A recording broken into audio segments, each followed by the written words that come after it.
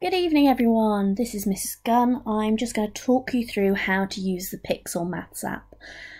We've found that people that do use the app and engage with it daily are those that make the most progress in their GCSEs between now and then, and the ones that do the best. Okay, so I'm going to show you how to get on there. We just type into Google PiXL Maths app. Okay. You only have to do 5 or 10 minutes a day to make a huge difference. You can do it on a desktop, a tablet, a mobile, so Android or iPhone, and it also works on iPads, and I think you might be able to use it on some Kindle products as well. So I'm using a laptop, so I'm going to go on to this one here. Now, sometimes it might ask you about Flash Player. Flash Player has no harm to your computer. It's used for lots and lots of websites, and so you'll need it for this. So make sure you have that downloaded and installed. Here we go then. So you've got your school ID. Everyone's is the same, HF158. Now your user ID is obviously different.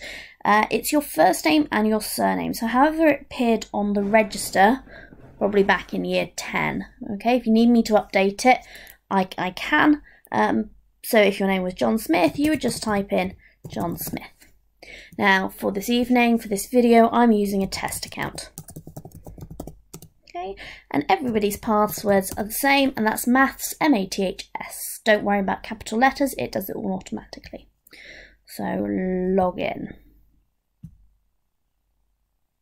There we go. So, daily challenge. If you're just looking to do a little bit every day, just building up your confidence, this is where you want to start. So, daily challenge. I'm going to do it. You don't have to, but I'm going to do it. And it should load up here with a challenge. There you go. Now, here we go. We're multiplying by 10, 100 or 1,000. So, I'm going to go through and I'm going to type in some answers. I'm going to get a couple wrong, because I want to just see what happens when I show you what happens when you get it wrong. So you got 600. That's 500. That's 1. And then let's get another one wrong. Let's go 2.44. Okay. Now, if I'd have struggled with that, you will see at the top here there's a PowerPoint. So you can click on PowerPoint. You should recognise these PowerPoints. We use them a lot for our intervention sessions and our revision lessons. These are created by PiXL and they're the top resources for helping students to learn. So here you go, you've got loads of questions just to help you complete the task in front of you. Okay. Once you've done that, you should be able to do it. So if I mark it, oh, I've got a few wrong. There we go. And I can, if I want to, refresh. That means it will refresh everything I've done. I can, and I can redo it if I'm not happy with my score, or I could go on to the next question. That's where it cycles through questions and it makes them harder as you go along. I'm not going to do either of them at the moment. I'm going to go back to main menu. Okay. So here's what you're looking at. We're going to start with take a test. So if you've got your PLCs with you, this is where you're going to want to start looking at really. You're going to want to look at the things that you've got red and amber on for each paper and find them in here. Okay. Now, yours should have some data on here. This one doesn't because it's a test account. When you click on PLC, it should have something. Now, if you've used the app before, it should have some of this data filled in. And this is filled in from how you do on the app. Okay, so I did some factorising questions earlier, so I got a green on it. That's lovely. Whereas I got a red on some upper and lower bound calculations, for example. Okay, so your idea is that before your exams you've got this all filled out and you're all on ambers and greens for all of these. Okay, You've got a success line that tells you how many of each kind of thing you've done. So you can see I've done a number of number questions, 1 or 2 algebras, but none of the others. So I might look at that and go, well, I've been working really hard on those. I'm going to work on probability next, or geometry. Go back. So you can search for a specific question, but if you see, there's lots and lots and lots and lots of questions. Didn't mean to click that. Okay, so actually it's easiest to go through from here.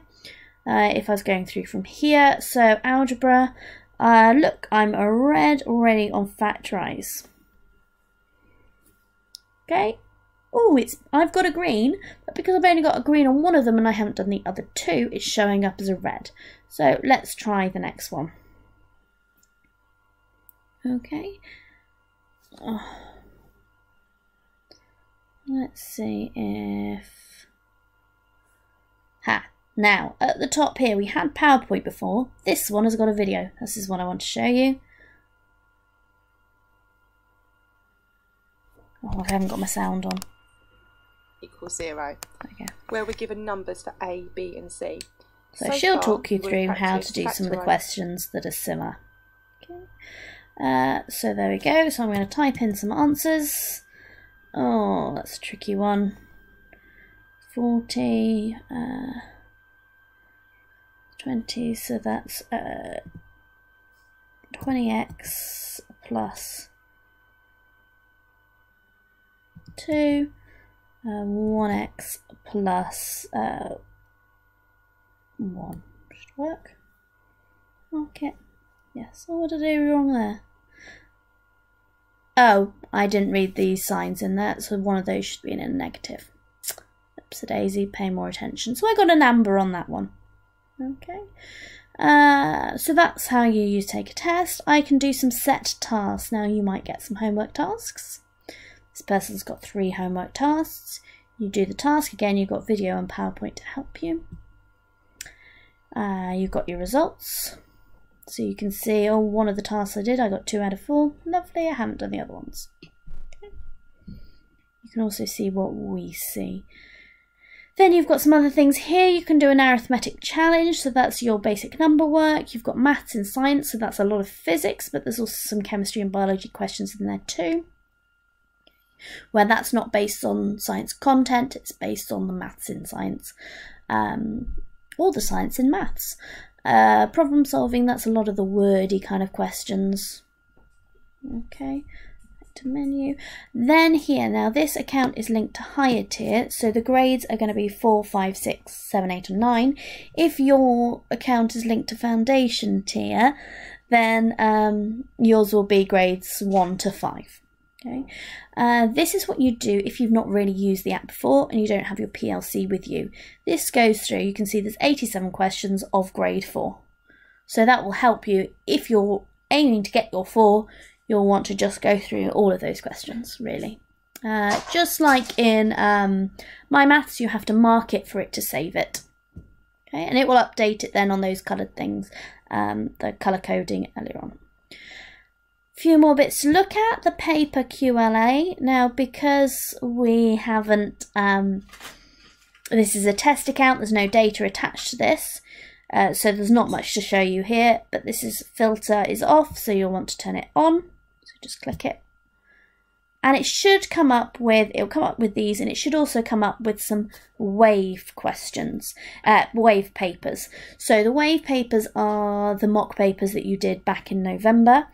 We've uploaded all of those results on for you so that you can create worksheets. It'll create a report for you. You can take a test based off your strengths and weaknesses from your mock, and you can download your data. Okay, that will be extremely useful if you haven't done a huge amount of work on your mock papers. If you've attended intervention sessions, then most likely you've done a lot of work from your mock. 2 more things to look at then. Lastly is second to lastly is the scoreboard. Now this class has only got 1 test student in it. You can see they've got current points is 7 and all points is 7. Okay, every week we are going to be resetting the current points. So at the end of the week, we will look at the class. It does a scoreboard. The person in the class who's got the most current points will win a prize. But it does keep track of all of your points. So we may do prizes for that at certain points in the term. Okay. Now for these, we have a look. The person at the top of the list, we do have a look at what exercises they've done. If they've done the same thing 100 times, that's not helping them, so they're not going to get rewarded for it. What you get rewarded for is working properly and efficiently. So you do lots of different types of question because it's for your own revision. Okay. I think that's all I need to say on that bit. Lastly then, edit the profile. So there's some bits that you can't change because they're linked to what we do and the data we analyse. You can input an email address for if you want password reminders. I would use your school email address if you want that. You can reset your password, it doesn't have to be maths. However, if you forget it and you haven't got an email address, you can come to us and we'll be able to tell you what the password is that you typed in. Okay, and I think that is all that I need to say about the app. There's the mock data. If you've got any issues with that aspect of it, please come and find me. They've changed it this year for how you do the data. So if there's any mistakes, or there's anything that just isn't working, come and find me and we'll try and sort it out for you. If you're struggling to get time to use the app when you're on Wi-Fi, obviously at school you haven't got much Wi-Fi use and some of you won't want to drain your data. On a Monday after school, we run something called the Maths Homework Detention. Now, you are more than welcome to come to that. It is held in an IT room. You won't be coming to it as a punishment. It's a time for you to be able to use the computers with math staff around to be able to support you in your revision. You don't even have to do computer work if you don't want to. If you want to bring any maths work with you, there will always be a maths teacher around on a Monday evening to support you. Okay, so that should be something that a lot of you are taking advantage of. Okay, I think that's everything I need to talk about with this. I hope you have a lovely evening and I'll see some of you again tomorrow.